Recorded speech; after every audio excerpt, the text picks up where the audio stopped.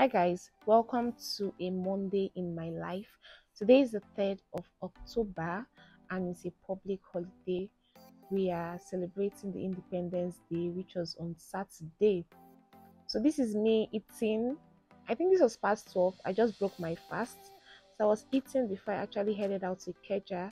I called my guy, the guy in Ikeja that I want to swap my phone with, and he told me that he was around the Ikeja and he will let me know when he's on his way to Ikeja. So I was like, okay, let me eat before he calls me. So this was me eating and enjoying this chicken.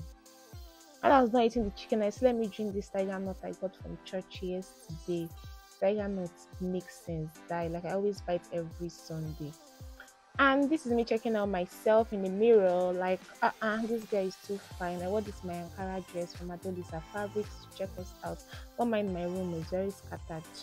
So this was me. I finally got to Ikeja about an hour later, and I was videoing them. Everybody was dragging me, fine girl, what do you want? As usual, in many markets you see like this in Lagos. I got to his shop and we started talking. All the whole talk I've been telling him I wanted a 512 gig. I got there and he told me it was not available. This was him trying to convince me to get a 256 gig. Like he was really persuading me and also trying to reach people to see if he could get it, but he didn't.